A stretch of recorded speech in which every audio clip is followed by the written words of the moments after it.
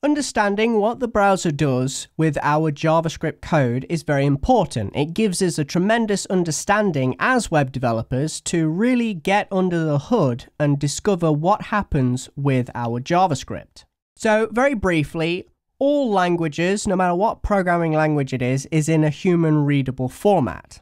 This is the syntax of the language. This is for us, the programmers.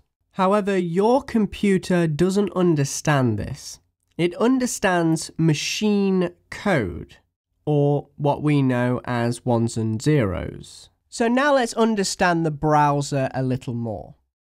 With each application that you have, most of the time it's made up of lots of little different applications that control certain aspects of the program.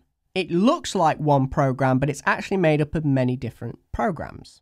So, for example, the browser has three main programs that we're interested in. The first program is the DOM parser, and this takes our HTML code and it converts it into a structured page that we visually see. The next program is the CSS parser that will take our CSS code and then it will make sure that our document layout is rendered correctly. But truth be told, even though we have the HTML and CSS syntax being parsed here, we actually combine these two together. We have something called the layout engine or rendering engine inside of a browser, which is actually just classed as one program. And it takes both your HTML, CSS, and it does other things inside the browser as well. And ultimately, it renders the page, as seen here. And then finally, we have another little mini program called the JavaScript Engine. Now, this JavaScript Engine program can go by different names in different browsers, but they're just code names. They're just names for the JavaScript engine of that browser. For example, Firefox has SpiderMonkey, Google Chrome has the V8 engine, Safari has Nitro, and IE has Chikara. So it doesn't matter what name we give our JavaScript engine, its sole job is to take the JavaScript syntax that's in human readable form and convert it ultimately into machine code or ones and noughts so that our computer can understand our instructions.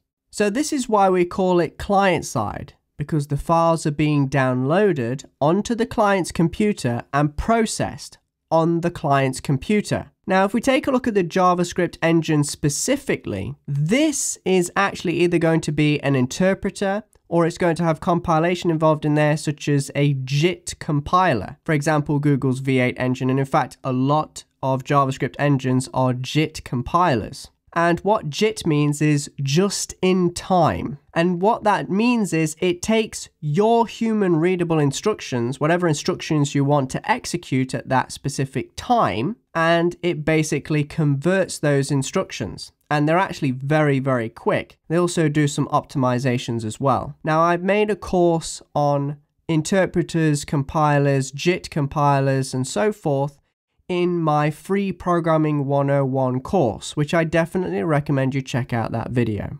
Please do note though, however, that when the user downloads your HTML, CSS, and JavaScript files, they are in human readable format, so anybody can look at the source code.